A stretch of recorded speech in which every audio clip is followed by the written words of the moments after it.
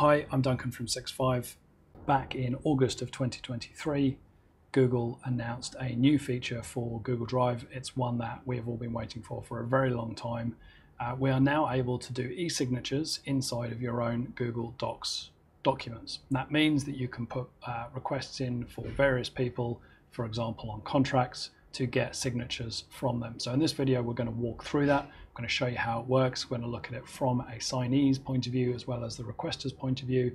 And if you are looking at this from a signer's point of view, you can skip forward a whole bunch if you don't want to know how you put it together, but how you want to sign, just fast forward below. Let's get into it. So I'm going to start with a new blank document here. And let's just assume we've got a standard page, signing page at the bottom here. So I've got two sets of signatures that I need. I've got an authorization, and I'm just going to make that one a nice big title as well. So we've got a witness. Now, to use the e-signature tools that Google Workspace has, we're going to click on Insert, and we're going to find e-signature fields down here. And you're going to see that it gives us the ability on the right hand side here to insert fields for signers. We can manage signers. We'll come back to that in a sec. And as this is just in a closed beta at the moment, we've got signature, initials, name, and an auto for date signed. So let's do the first thing. We're going to need two signatures because we've got a witness and we've got our main signatory. So I'll leave those two there. You can add as many as you need, up to 10. And these labels are just used as internal references to the document. Okay.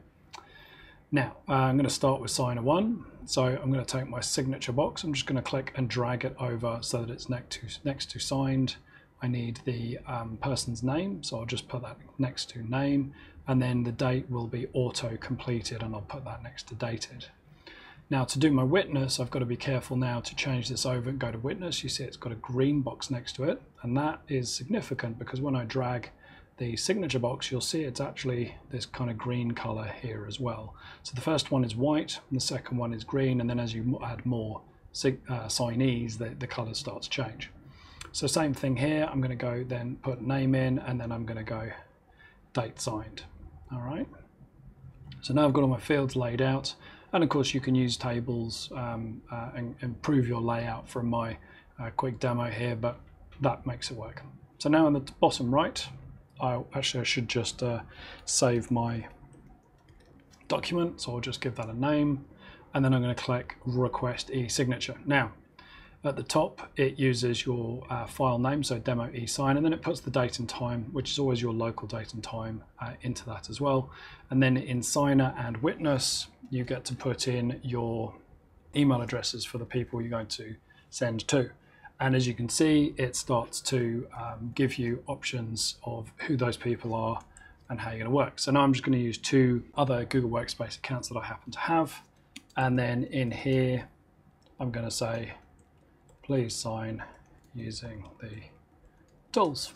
And you can change your audit trail language to whatever it is you want to use.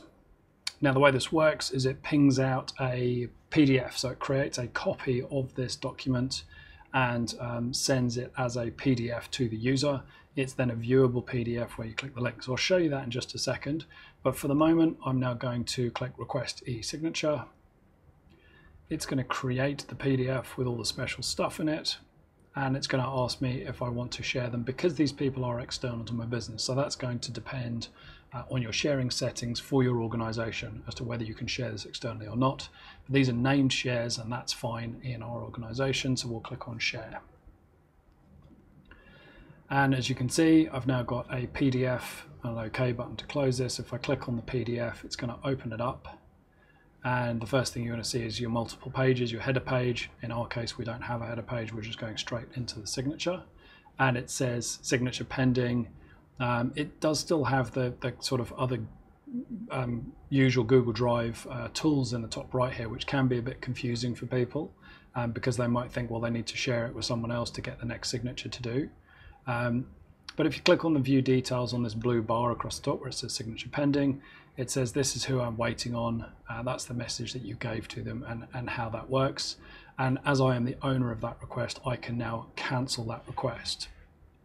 So as you can see, it's very sort of functional at this point in time. It's very straightforward, and those are my signature fields and it's all ready to go. Now, as I'm the owner of this request, I'm going to get an email that says new e-signature request, and it says you, so it's sending it to me. You requested an e-signature on this document, and it'll give me a link to come open it again. As you can see, the PDF is attached down the bottom here. So now let's go and look at how that occurs, or how that looks from the signee's point of view. And it's worth pointing out that we can see we have two signees because they're signified here, and both of them have got a little clock next to their icons on the bottom right. That indicates that it is pending. Now, from the signee's point of view, they're going to start receiving some emails. So this one says new e-signature request. It tells you who it is who has requested that e-signature, and it shows the message that the requestor has sent them as well. And they also get a view of who else needs to sign this request. So let's go right ahead and click on open. And again, as I am the signee, the interface looks slightly different. So in the top right here, I get a mark complete, which is grayed out at the moment. I can't click on that. I can click reject if I don't want to sign it, and I can click on view details, much like the requestor has. You can see who has the ability to request that, what the status is and who else is being requested to sign. So as the signee, you can see we've got two big buttons here. That one says name. So I don't know why it says name. Again, this is closed beta, but we'll go with it for a second. So you type in your name and your initials, and then you click adopt and sign. And then I'll click that one as well. So I must have set those up incorrectly in the original document. That should have been a signature, and that one should be the name. So it's worth reminding you at this point, this is a closed beta, which means that mistakes are being made and things aren't working quite as well. It also means that some of these features aren't available yet that you might see in competing e-signature platforms. So that's what's going on here. We've actually found a bug, and we'll report this one to Google, but that's why the name field is coming up rather than the e-signature. If you rewind and you have a look at how I set it up, it was actually a signature field. So that one should have been a signature field. And as you can see, it's pre-populated the date. And now that I've completed all of the fields that I need, for example, you might also put an initial on every single page, as is sometimes required. You can see the Mark Complete button in the top right now is available. So I'm going to click on Mark Complete. It's just going to give me a warning about the terms of services.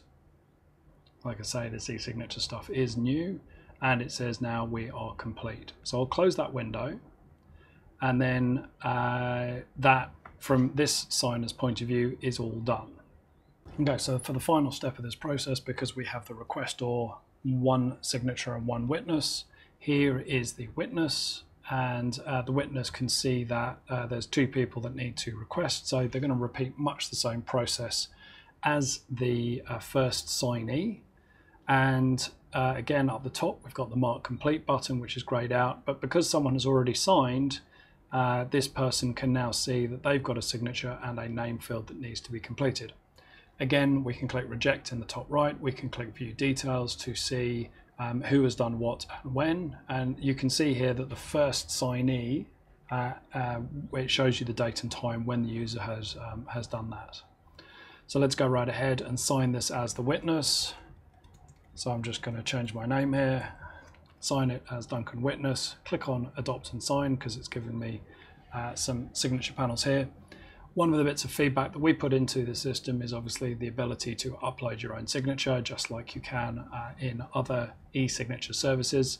Like I say, this is closed beta at the moment, but it is coming to Google Workspace, so I suspect that will happen soon. And then I simply click on the name field, and that will put that in there. If I want to reverse it out, I can exit out.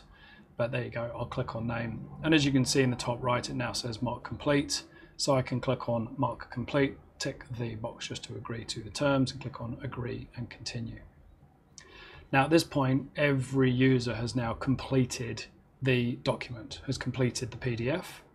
And as you can see now, if I click on show just to show that new email, it says the signature is completed, and every one of the people in that chain is now going to get a copy of that PDF. so that we can all get a copy of who has signed what, when they signed it, and the audit trail gets attached to the last page of the PDF as well. So we can see here that the signee originally sent the request. Here's the date and time of when it happened, all in UTC at this point in time. Those are the two signers when they did those signatures, and then this is when it was completed and this particular email has come through. Now going back to the requester, I'll just click on show here as well. As you can see, it's the same thing. The requester has a copy.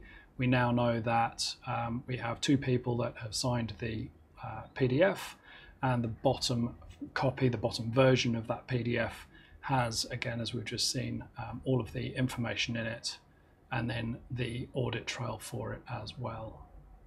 So thanks very much for watching. If you found this interesting and useful, please like and subscribe, and we'll see you in the next video talking about more about Google Workspace.